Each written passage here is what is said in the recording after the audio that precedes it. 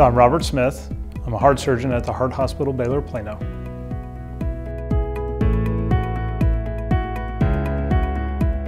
So you'd like my take on treatment options for patients who have mitral regurgitation. And as a surgeon, my primary goal is often to really evaluate a patient for a surgical option. In patients who have degenerative mitral valve disease, I'm really looking to see, can I provide them a good, safe repair?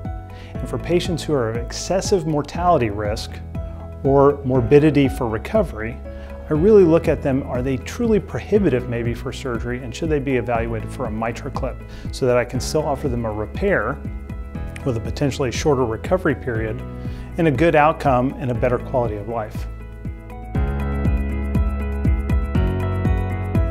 So the question is the MitraClip an improvement in the potential offerings for patients who have severe mitral regurgitation? And absolutely it is.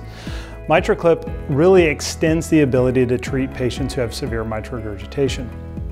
Unfortunately, every patient who comes into my office or comes in to see us in the heart clinic, in the mitral valve clinic, is not really a great patient for an assortment of different reasons. Many of them are oftentimes frail, elderly, and really beat down by the existence of chronic mitral regurgitation from a degenerative standpoint.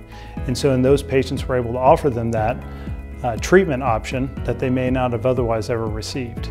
So yes, it really expands the potential treatment options for patients who have mitral regurgitation because it expands the spectrum of patients we're able to offer it to.